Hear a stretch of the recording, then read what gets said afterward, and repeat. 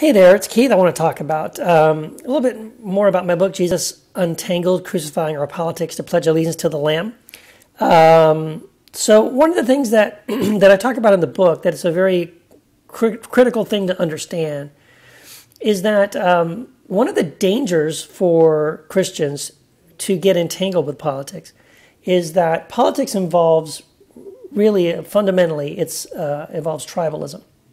And tribalism is something that as long as Christians are involved in tribalism, they're never going to have any unity. And actually, they're also not going to have as much impact for the gospel on the culture as they would want or as they should have. I just attended a conference the other night, which was talking about, for Christians, trying to wrestle right now with this political landscape we're in and this issue of, how can Christians achieve common ground? How can we achieve unity?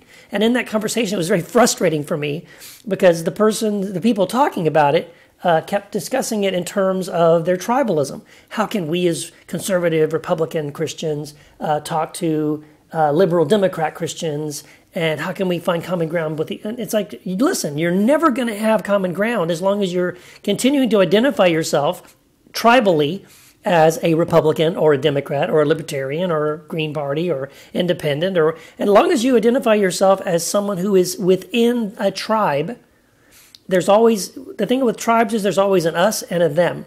And so tribalism by nature creates conflict, doesn't create unity. If you want unity, get out of those tribes completely and recognize that you're all brothers and sisters in Christ. Galatians says we are all one in Christ Jesus. So we only find unity if we identify ourselves as followers of Jesus.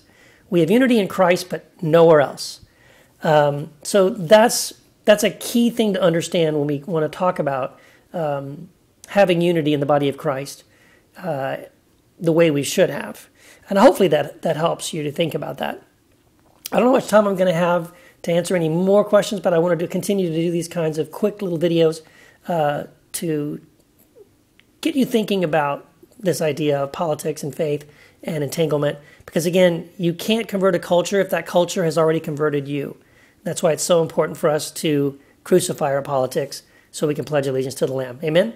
God bless. We'll talk soon. Bye-bye.